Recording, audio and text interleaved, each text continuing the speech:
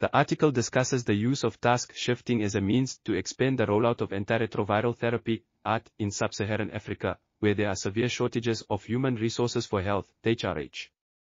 Task shifting involves delegating tasks performed by physicians to staff with lower-level qualifications. The article conducted a systematic literature review and found that task shifting is an effective strategy for addressing HRH shortages in HIV treatment and care.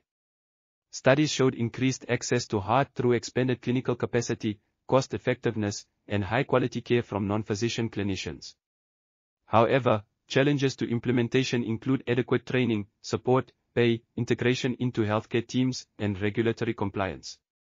The article recommends that task shifting should be considered for careful implementation where HRH shortages threaten rollout programs. This article was authored by Ford Nathan, Callaghan Mike, and Schneider Helen. We are RTCLTV, links in the description below.